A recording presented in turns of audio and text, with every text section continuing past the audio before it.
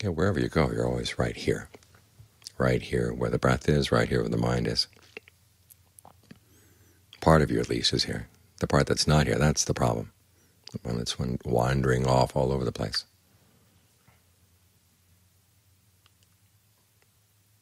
So you've got to make sure that you feel at home right here. This is one of the reasons why we work with the breath.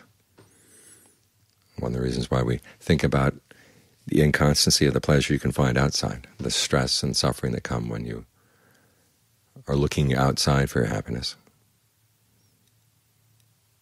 In other words, like the carrot and the stick. The carrot here is a sense of pleasure and also a sense of enjoyment that works with the breath.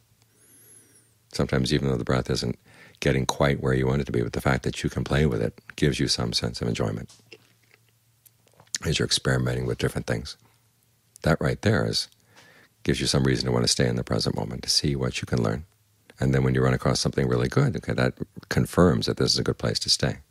That's the carrot.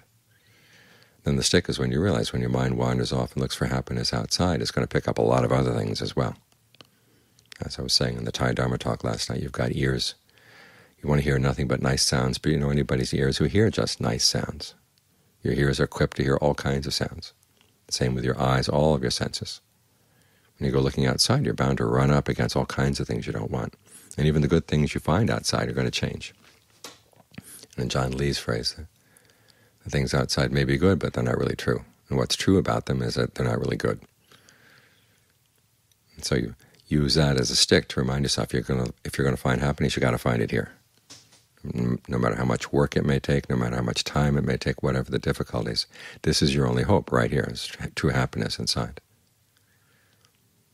So as you're meditating, try to make good use of both the carrot and the stick. Sometimes the stick gets a little bit heavy, so well, let's give some carrots. Sometimes you get a little indulgent with the carrots and you get wandering around and say, well, these carrots are nice. How about some carrots over there or carrots over there? That's when you want the stick.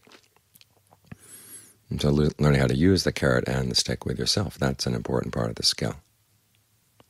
That's what helps keep you on the path.